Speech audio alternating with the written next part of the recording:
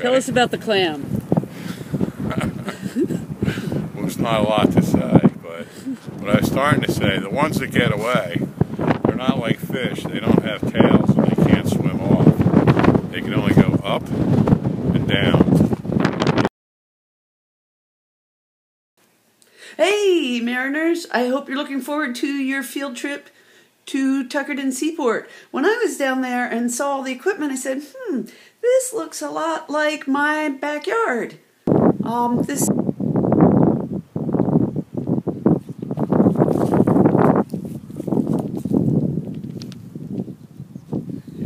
Okay, Mr. Paul Bender, where are we going clamming today? We are, it's top secret. You're not gonna, okay. Is it on Barnegat Bay? Yes, it is. Okay, why don't you? It will be in This is a picture of the boat that Paul had when we were first married back in the 90s. It's a Garvey. It has a flat bottom, and he would pull the clam rake off of that. But we're not doing that today. Today he is going in his waders into Barnegat Bay. It's a secret where. Okay. All right, baby. Thank you for letting me film you on our clamming excursion. Adventure. So, baby, you don't do this for a living anymore. No. There's hardly enough wild clamming to make it feasible. Do many people do it for a living nowadays in Barnegat Bay area? Not so much. Okay. Most everybody who's serious about it tends to grow their own now. With the aquaculture. Yes, Okay, Mr. Bender. So today you will be clamming with a rake. Yes, with a shinnecock rake, they call it. Okay, which we'll look at. Or a bull rake. Bull rake. All right. Had you ever gone tow clamming? Yes. Back when you were a kid with your father? Well, a few times since then, but it's not for me. There's a lot of scary stuff on the bottom. Okay, so in tow clamming, you're barefoot?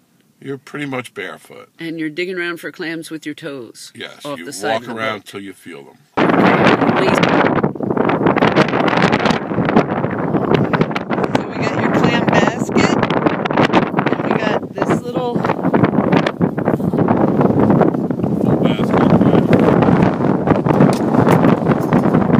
and that's your clam rake.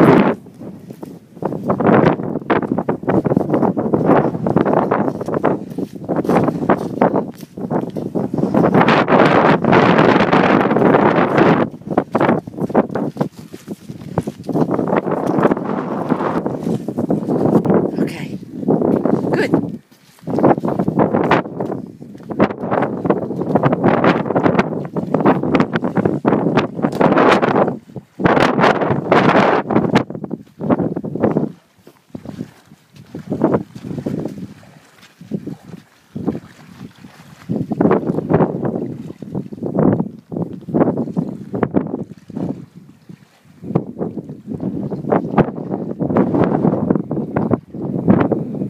So there we go. He's put the rake in, and now he's pulling it. So he puts it in front of him, and he pulls it and walks backwards.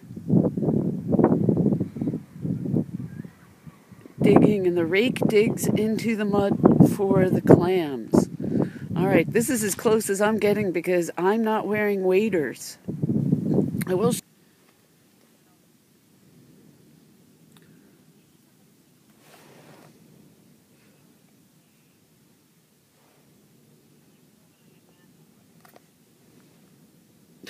All right, he's returning. Let's go see what he got. Clammy friends. How many clams? There's probably 150 in this basket. Sweet. Ooh. Delicious clams. Were you surprised to see that other clammer come into the water? I was surprised that I wasn't warned about him. What was it going to do? Lay on the horn? Yeah. So you have a bull rake, but he had a little, what kind of rake? Scratch rake. A scratch rake. So how many clams does a scratch rake hold? They catch one or two at a time. Okay. Onesies.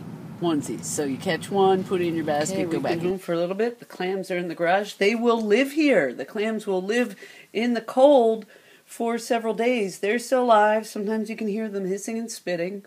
Let's get one now and talk about it. Hey, Mr. Bender. It's nice to be back in the warm. Hi. And all cleaned up. So you have a fine-looking clam there. Why, yes, thank you. So you're not upset about that green bag busting and you losing a bunch of clams when you were doing it. Tell me why not. Well, the clam, he, unlike the fish, doesn't swim away. He only digs down and then back up, right where he was. So he's got a little foot that'll come out of there? He does. He does have a siphon that he uses to feed with. So the clams that you drop, they should be right in the same spot again. Yes, exactly. Thank you so much, Mr. Bender, for taking us on your clam adventure today.